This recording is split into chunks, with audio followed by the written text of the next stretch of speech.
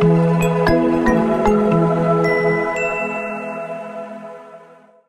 PENG block, Pericapsular Nerve Group block.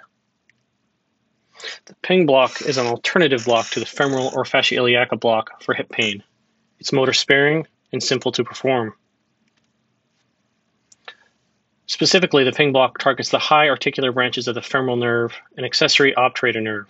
These nerves are consistently found between the anterior-inferior iliac spine and the iliopubic eminence in the superior pubic ramus. Note the femoral nerve, the femoral artery, the psoas tendon lying between the IPE and the AIIS. It's important during this block to avoid the femoral nerve and to lift up the psoas tendon from the ramus with local anesthetic. The PENG block is indicated for hip fractures, hip arthroplasty, hip arthroscopy, chronic hip pain. Now let's take a look at the PENG block in real time.